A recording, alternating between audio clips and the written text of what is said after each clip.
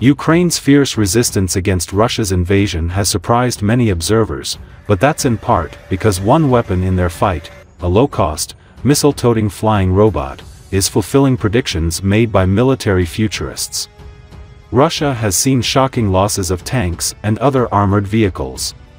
While the true extent is hard to know, attempts by open-source intelligence analysts to document losses verified by photographic evidence suggest hundreds of vehicles have been lost. Some 33 of those vehicles, including 2 trains carrying fuel to Russian forces, have been destroyed by a cheap Turkish drone called the Bayraktar TB2. And that's a conservative estimate.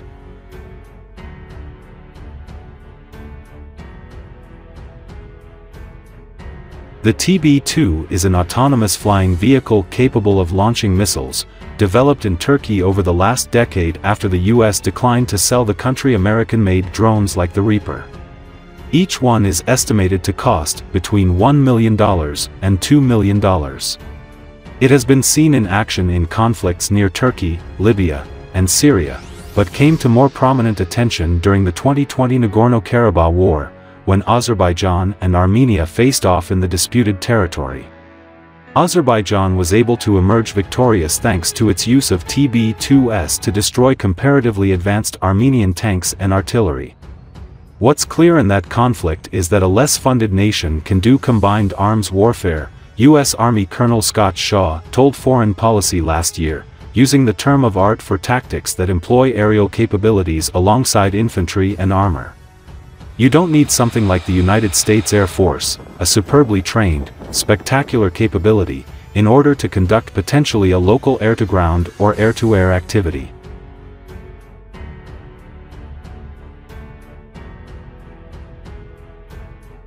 That forecast has been playing out in Ukraine, where many military experts expected Russia's more advanced military to quickly occupy the country. The TB2 has helped Ukraine capitalize on logistical problems that are leaving some Russian convoys stranded. Though the drones are comparatively vulnerable to attacks by fighter jets, helicopters, and surface-to-air missiles, thus far they have been able to operate thanks to the surprising failure of Russia to dominate the skies over Ukraine.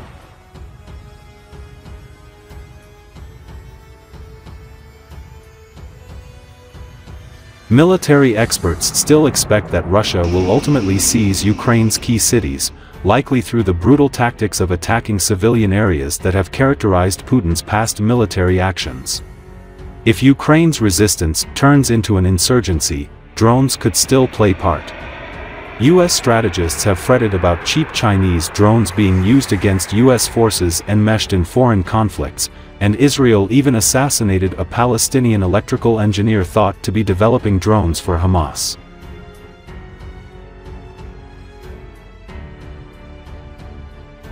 This is just the beginning of how low-cost technology can change the course of war for countries like the US and Russia that rely on expensive armed ground forces.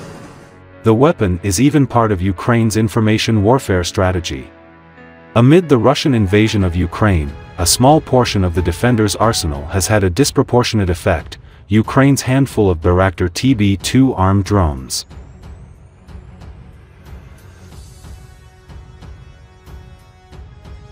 Videos of their exploits have millions of views. They've destroyed surface-to-air missile launchers and logistics trains. They've inspired songs and are a common refrain in videos taunting the Russian invaders. Despite their small number, around 20, according to pre-war comments made to Al Monitor, the drones have been heavily utilized, according to Ukrainian officials. Russia, on the other hand, claims it has shot down some of the drones.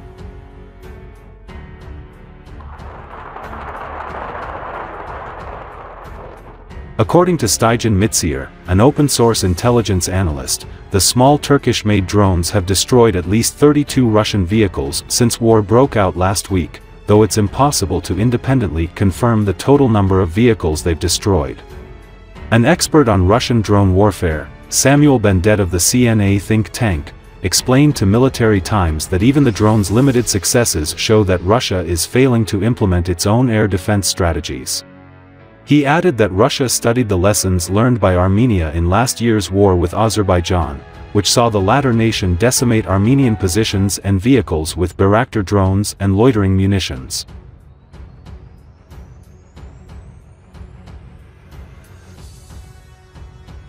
Perhaps the biggest lesson of that conflict, Bendet said, was that slow, low-flying drones like the Bayraktar are effective against outdated air defense systems. Russian planners were confident that their force structure, which prioritizes modernized, layered air defense, would be able to prevent such a massacre, but we're not seeing what Russians have advertised, Bendet said. Russian units are usually arrayed in battalion tactical groups, BTGs, with layered air defense and anti-drone capacity, said Bendet.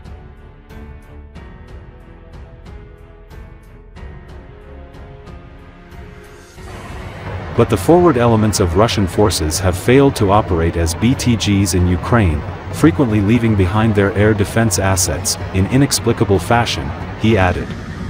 In Ukraine, Russia doesn't seem to display the very tactics, techniques and procedures that it's practiced for years and sought to perfect in Syria, to provide adequate cover to its ground forces, he said. Bendet also pointed towards the mythology of the Bayraktar and how Ukraine is winning the information war. For all the Russian military talk about winning information war, they seem to be losing, and the videos of Bayraktars striking what appears to be Russian targets is feeding into that Ukrainian information campaign, he said.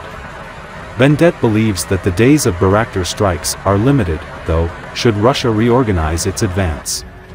If the Russian military reorganizes, if it sends in the BTGs, if it sends in adequate air defense capability, if it sends in its electronic warfare forces, it would become increasingly more difficult for Bayraktars to operate in an uncontested fashion, said the drone expert. They were definitely aware of the threat. They definitely practiced against the threat. And even should the Russians recover and counter the drone threat, he noted, they were supposed to eliminate a lot of Ukrainian air defense capability from the first hours of the campaign. That includes the air bases where the drones are stored, fueled, and equipped. A portion of that responsibility, according to other experts and US officials who spoke with Reuters, lies with the conspicuous absence of the Russian Air Force over the skies of Ukraine.